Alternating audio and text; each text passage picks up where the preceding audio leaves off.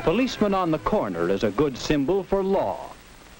Like the policeman, law directs us in doing the right things to live together in harmony. And law forbids us from doing the wrong things that tend to destroy that social harmony. But law is more than the policeman on the corner, more than the courthouse where our laws are enforced, more than the jail where lawbreakers are punished.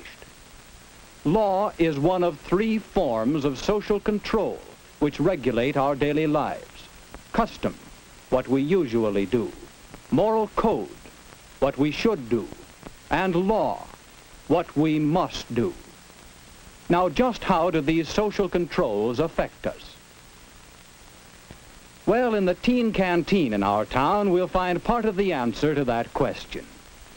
You see, the canteen is always busy early in the evening, but on weeknights the crowd thins out gradually. So when the clock approaches closing time, things quiet down in a hurry. The club has its own laws about closing and the members obey them. After closing time, you won't find anyone there, except for the three members whose turn it is to clean up. But did I say three?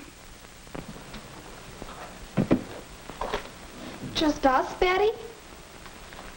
Aren't there always three on the cleanup committee? Yes. I wonder who's missing. If it's that Jack McGregor again. It is. I've heard he always ducks out early. It's bad enough with three to clean out, but only two. And he's supposed to be business manager of the canteen. You know, Betty, I'm going to bring this up at the business meeting tomorrow. I'll show that Jack McGregor. I meant to tell you, Betty, honest, Jane. My dad insisted that I be in the house by 11 o'clock. Can't you explain to him? He wouldn't want you to run out on your responsibility, would he? Take it easy. We're not getting anywhere this way. Staying to clean up is a problem with a lot of us.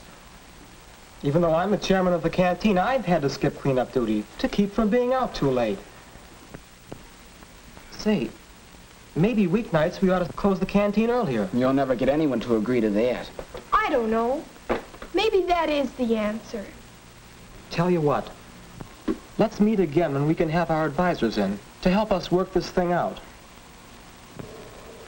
As you know, our civic association has been with you from the start.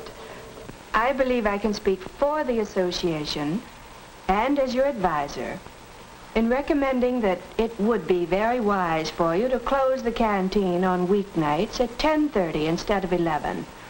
After all, that's customary in our town. The drugstores, ice cream stores, most of the places of business are closed by that time, and, well, it seems to me that you might close, too. The theater stays open later than 11. But we're not a theater. Some people may question our behavior when we keep the canteen open till 11. I don't think it's right for us to stay out so late. Who's to say what's right? We know what's good for us. Nobody has to stay here till 11 just because the canteen is still open. There's no law that says you have to stay or you have to go. You're a lawyer, Mr. Parks. There's no law, is there? No, Jack, I don't think there is. Now. But I have heard people talking about your late hours here. You'd better realize that the town could pass a law which would compel you to close at 10:30 or 10 or even 9.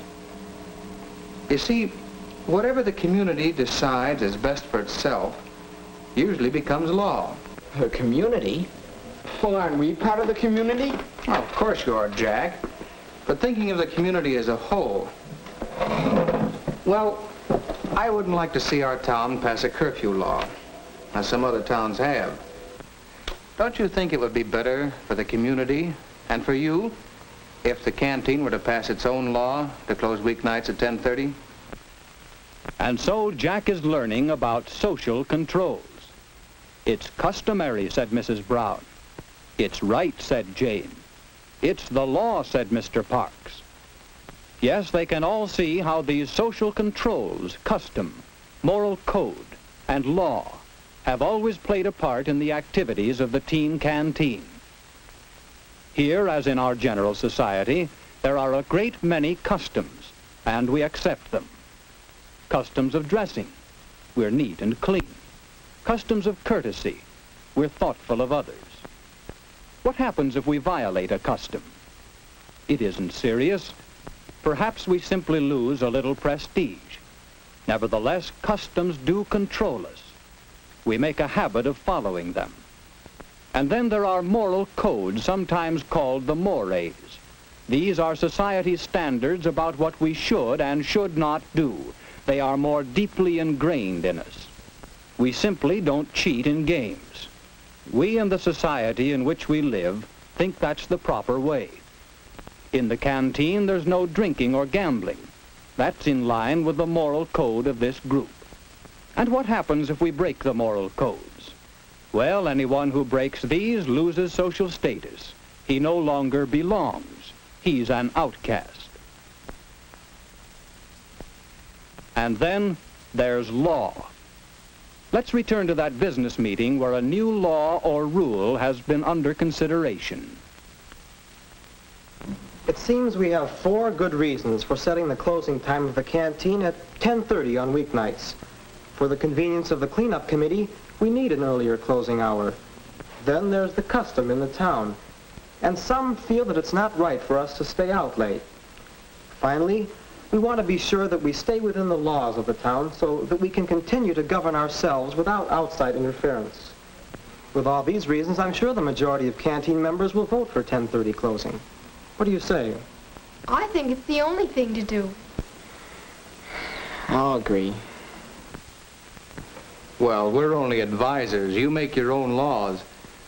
But I think you'll find that your new law is a good law.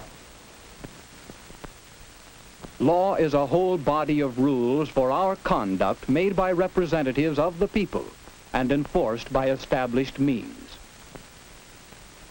We all know that there are many don'ts in the laws we make.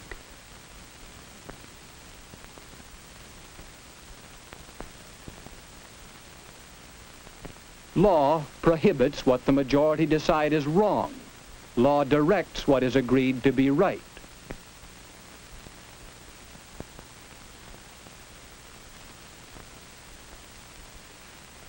Laws require you to go to school so that you and society will benefit, and laws provide the schools for you to attend. Thus, every day you come in contact with social controls, with custom, with moral code, and with law. Suppose this were you. What social controls affect you? Well, in your family, and your school, and your church. In your whole community, there are customs and moral codes which guide your actions. Many of these customs and mores are enacted into formal laws. The town or city in which you live has laws which control you. There are state laws passed and enforced by state governments. And the federal government in your name makes laws which affect you. And we are hopefully working toward a still higher level of law, the law of nations united for world peace. You are guided by all these laws and controls.